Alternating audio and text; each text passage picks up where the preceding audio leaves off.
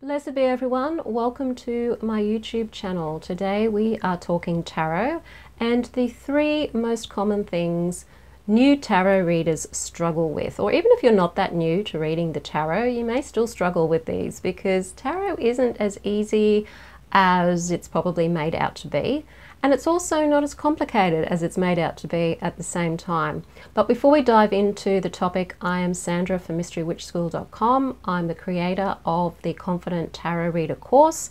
So that's for you if you want to become a confident tarot reader using your intuition and your knowledge of the cards. It takes you through 7 modules of how to read the tarot. And at the end of it, you will be way more confident reading the cards, either for yourself or for yourself and others by the time that you've finished with the way that the course is structured, because I teach you how to practice reading the cards even if you don't have anybody to read for. And that's the hardest part, is practice, practice, practice. So there's a link to that in the description field below this video. On this channel, we talk about tarot, we talk about Wicca and witchcraft, shadow work, and magic. So if you're interested in all of those things, or even just 1 or 2 of those things, hit the subscribe button and the notification bell so that you don't miss any videos. I also do one-on-ones with tarot coaching, as well as mentoring with Wicca and witchcraft. And I have other online courses as well on the subjects of Wicca and witchcraft and shadow work too that you might be interested in. So take a look in the description field below this video, or go to my website, MysteryWitchSchool.com, and have a look at all of the things that I offer there. Okay, so when it comes to learning tarot, it can be very daunting. When I first learned tarot, I did what most people do. Got a deck of cards, it came with a book, I bought an extra book, and then I went about trying to learn all of the meanings of all of the 78 cards from memory. And there's some books that I had were really good at trying to encourage you to find keywords for each card and different exercises that you could do to familiarize yourself with each card, which is part of the learning process. But very few books could teach me how to read the cards well from an intuitive point of view, and also from the point of view, how do you read cards when they're together in a spread? The first thing that most new tarot readers struggle with is learning to read the tarot using your intuition and doing it confidently. A lot of tarot cards really can appeal to your imagination, to your intuition, and to your ability to be able to think outside the square. They're designed to trigger feelings in us and thoughts in us. And we can tune into the meanings of the card if they've been well designed around the meanings of the card. The most common deck that you're going to find out there on tarot is still the Waite-Smith deck. And it's a very good deck because it's well created. The artwork suits the meanings of the cards, and there's a lot of symbolism in there. And if you allow yourself to connect to the symbolism in the cards and just trust your storytelling ability that's coming from your intuition, then you're able to know what the card means without even looking up the meaning in a book. So when it comes to reading the tarot intuitively, look at the pictures. I've got other videos that tell you how to do this, and I'll put a link to those in the description field below this video so you can go and watch those. But the real key to reading intuitively is when you first look at a card. So for example, I've got the 8 of Cups here. And what we see here with this card is a figure walking away from some cups that are arranged in such a way that it looks like there's a missing cup, actually. And so this figure is a little hunched over, and they're walking away from these cups, and they're crossing water, and it looks like it's nighttime as well. So the feeling that you might have simply because of the picture itself, the posture of the character, is one of, oh, something hasn't worked here. Something's being left behind. Somebody's maybe given up and abandoning something, or it just feels like they're turning their back on something. And the picture tells you that. They're turning their back on something. Now, it may be temporary. They may only be turning their back because they're going to find the missing cup and they're going to come back and put it there. Or they may be abandoning the whole thing because it just isn't what they want anymore, or it's not working anymore. And so they're going to find something else. Those meanings are associated with this card. If you look up a book on tarot on this card, they're meanings that are going to come through. If you look at the keywords of the cards, there's usually lots and lots of them, and you can't possibly remember them all. But when you look at the picture on the card and you see what the picture is telling you, then you can start to read the card already as a single card. The same goes for this next example, which is the Six of Pentacles here. You've got somebody who seems to be quite well dressed, handing out coins to two people who look a little impoverished, okay, or quite impoverished. They're holding scales, and you've got a bit of a garden in the background. Okay, I haven't got my glasses on, so I can't see exactly what's going on in the background there, but there's symbols of lushness and fertility and prosperity in the background there. And you can see from the figure that's dishing out the coins that they are reasonably affluent. So just from looking at the picture graph here, you can see that somebody is giving to others, okay? They're giving, but they're giving in a measured way. They're not just giving willy-nilly, they're giving in a measured way. And they're giving to people who look like they need it, and are possibly even begging for it. Now, there's lots of different innuendos you can see in this card because of the posture. You've got the person who's in the position of financial power, standing while the others are kneeling. So you've got power play there as well. And you could be either character in this card. You could be the one in this position, or you could be one of these. And the person that you're reading for could be in either of those positions. So it has a different meanings depending on how you're interpreting the card and how it appears in the spread with other cards. But you can see that this is a card of giving, but it's giving in a measured way. Giving and receiving. And your intuition can then play with that when it comes to where the reading's going and how you're relating that to the question that the querent has given you. So these are ways that you can just tune into the pictures and just start to feel into, you know, what is this saying to me in this instance? What am I noticing about this card? And tune into your intuition that way. It's important to be able to utilize your intuition when you're reading the cards. Even if you think you don't, even if you're somebody who just goes with what you know the meanings of the cards to be, you're still probably using your intuition to put it all together, because that's what the intuition does. So don't be afraid to allow yourself to start the reading or start speaking about the cards as they're coming across to you from an intuitive point of view. The second area that beginners struggle with is putting the two cards together, or 3 cards or 4 cards together. Or if you're reading a Celtic cross spread, how do you relate all of the cards together and actually get a reading that makes sense? Because you've got different positions of the cards in a lot of spreads, and you've got to try and relate the card to the position and then relate that to the question. And that can be really tricky because you've got a lot of layers there that you've got to think about. So it isn't an easy thing to do. But if you can see the tarot cards as telling a story, and you understand that the positions are telling a story in the spread, and you get used to working with a spread, so you don't just work with it once or twice, you get used to working with it, you can start to understand how you can tell a story from the beginning of the spread to the end of the spread. And that will help you learn to read the cards together.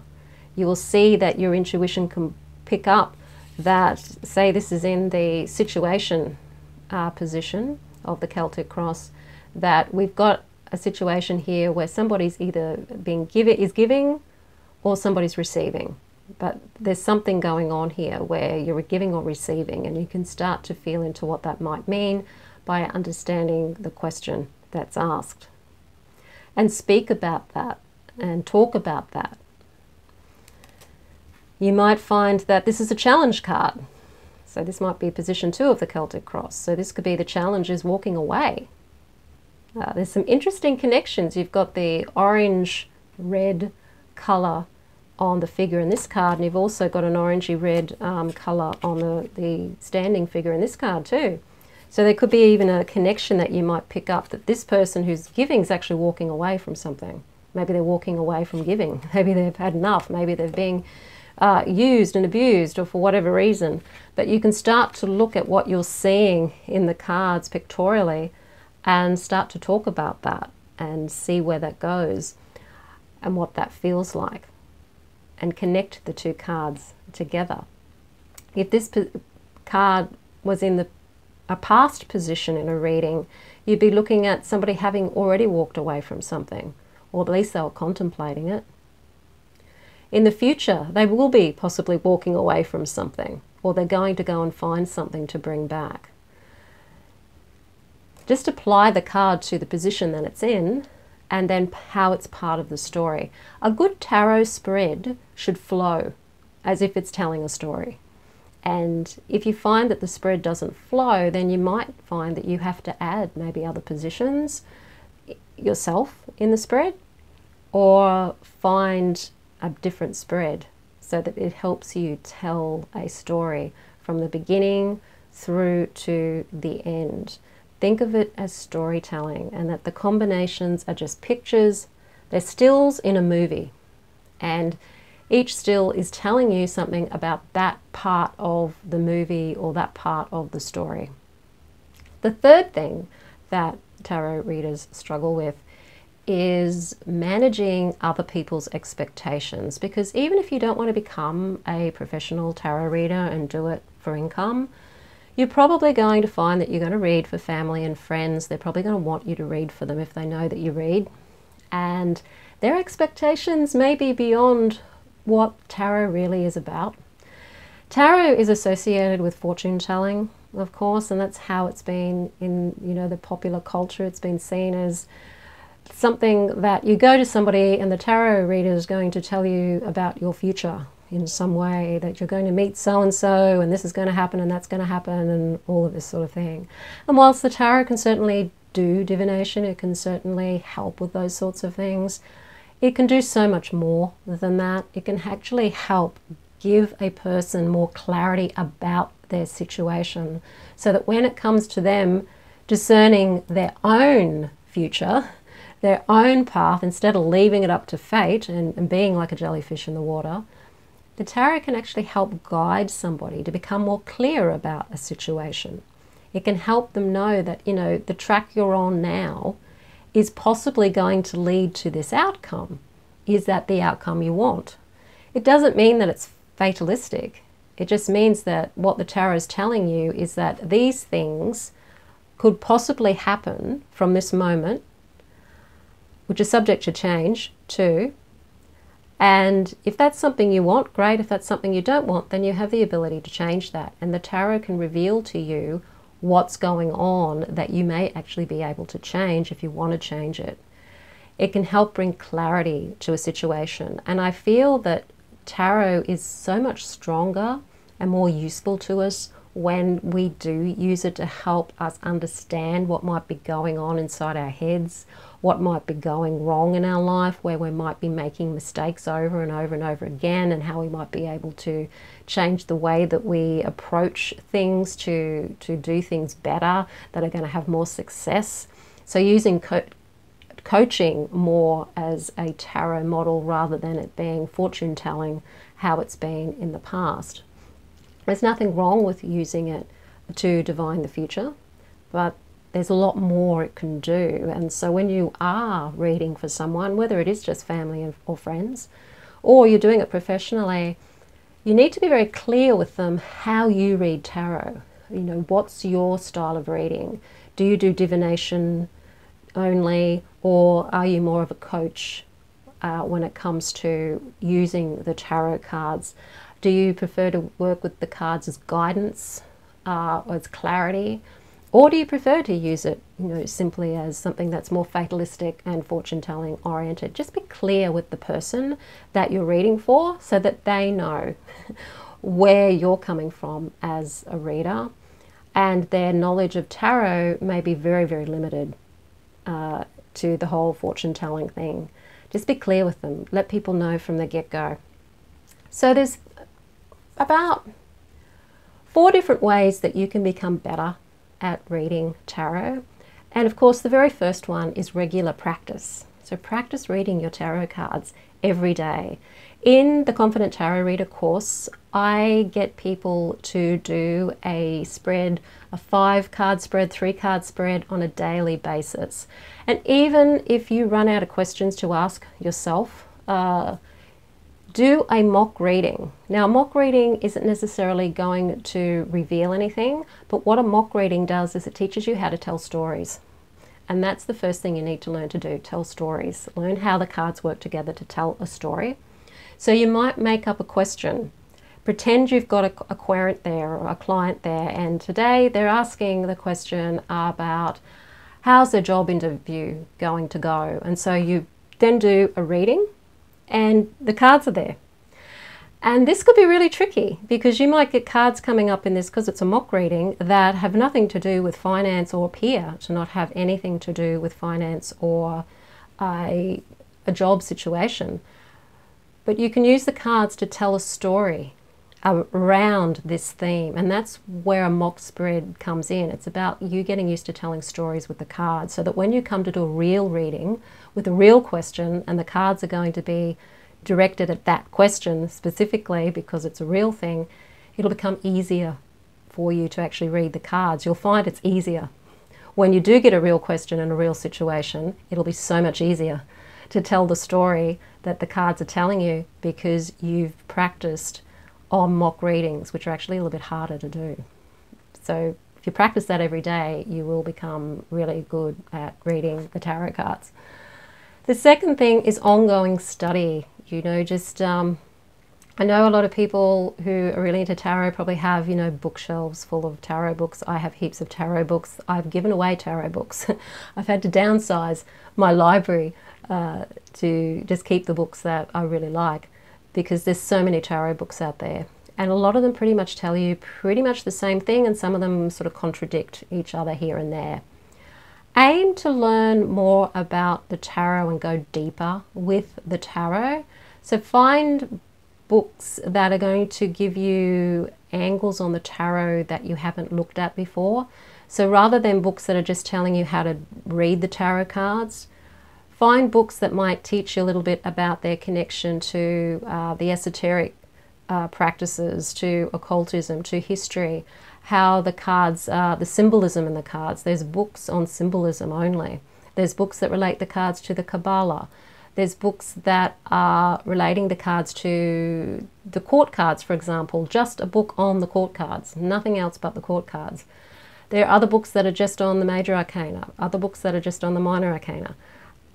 Just read, try to go deeper with your reading, because otherwise you're going to find you're going to get a lot of books that aren't going to really teach you anything new. They're just going to be maybe a different way of showing you what the meanings are, but not actually going any deeper with understanding the symbolism on the cards. The third thing is joining tarot communities. So whether that's online, like in Facebook groups, or whether you go to meetup groups that focus on tarot, find other people, other tarot people who are learning tarot to read for. If you're in a community, you can read for each other and practice on each other. Find a community, find other like-minded people who are into the tarot. It will help you learn tarot a lot faster that way. And number 4, if you're the journaling kind of person, and I know not everybody is, but if you are, keep a tarot journal, I should say, of your journey through tarot, because you can look back at tarot readings that you've done to see how accurate they may have been. So if you do a tarot reading and you keep documentation of what the cards were that came up and what the meaning for the cards and what your summary of the reading is, you can go back and look at those later and just see how accurate they were. It also gives you practice in really thinking about the cards too when you're writing about the cards, and it'll help you learn the meanings of the cards as well. The more you're writing down the meanings of the cards, which you are doing when you're journaling, the faster it is for you to actually learn the meanings of the cards. And if you're also writing in there your intuition and where you got that idea from, because you might write, you know, well, I saw the two figures wearing red, and so they just felt like they were the same person. And write that in there, because you might get those cards coming up in another reading where you don't even notice the red clothing, and you don't compare the two because they're not related, and just see how your intuition works. So that's another way that you can learn to read the tarot and trust your intuition, as well as learn the meanings of the cards. But if you want help and you want me as your mentor, the Confident Tarot Reader course is there for you. It is something that you can do in your own time. You can ask me questions. You can send through your readings and get feedback. It is a DIY course though, so you can take as long or as short a time as you want with learning the tarot. Unlike some of my other courses, which I deliberately drip feed to make it to slow people down, this one's in your own time. So it's the Confident Tarot Reader, link in the description field below this video. If you like the video, hit the like button, share it with your friends. Don't forget to subscribe. I am Sandra from mysterywitchschool.com. Blessed be.